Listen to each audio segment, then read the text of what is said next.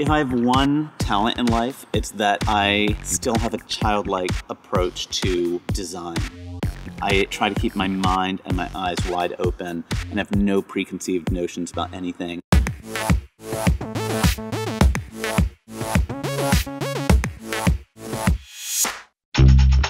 I've based my whole career on the idea that beauty is in the eye of the beholder. I see the beauty in ugly things, thrift shops, flea markets, 1970s Americana, colonial era portraits. I like to find the potential in things that typically people overlook.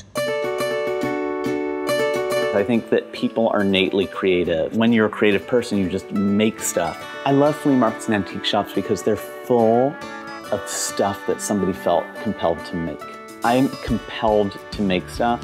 Every day I wake up and I'm just like, I have to make something, I have to make something, I have to make something. When I walk into an antique shop or a flea market, I feel the ghosts of like-minded folk who obviously wake up and had to make something. Like Leonora, 69, probably was a secretary who just had to make something.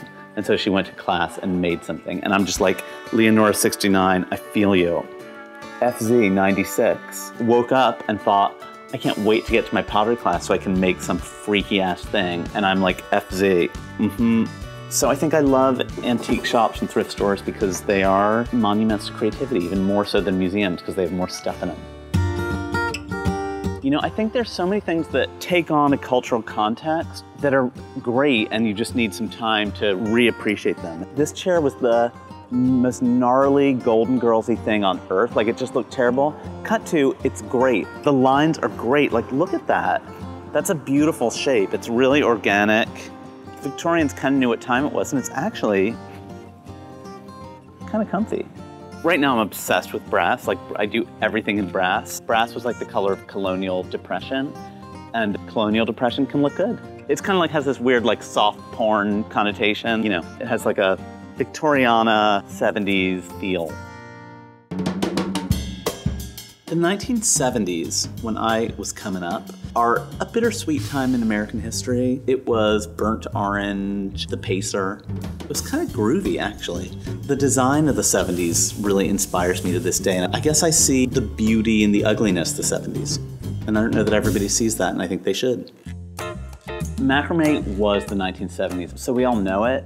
Everybody's like grandmother or aunt did it, but it's one of those things where you sort of see macrame and think like, ugh, macrame hate. Cut to Andy Harmon, who like it up and made it massive and took this thing that we're all familiar with and just by playing with scale and craft made it into this incredible art piece. Andy works with the biggest rope he can possibly handle, and apparently at the end of making this owl, his hands were just completely up and raw and bloody.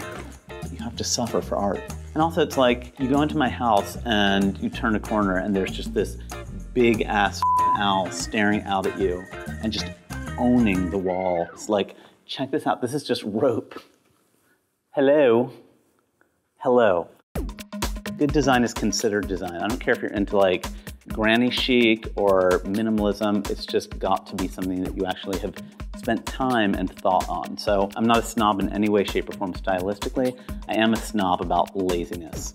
This is something that my mom made, and it was hanging in my house growing up. And my house growing up was kind of this groovy modernist house. It was very, very chic and had lots of couture stuff and great art. And when my parents were decorating it and they needed a chandelier at the dining room table, my mother made this styrofoam cup chandelier. And to me, it's like everything that design should be. It's high, it's low, it's chic, it's modern, it's decorative, and it makes you think.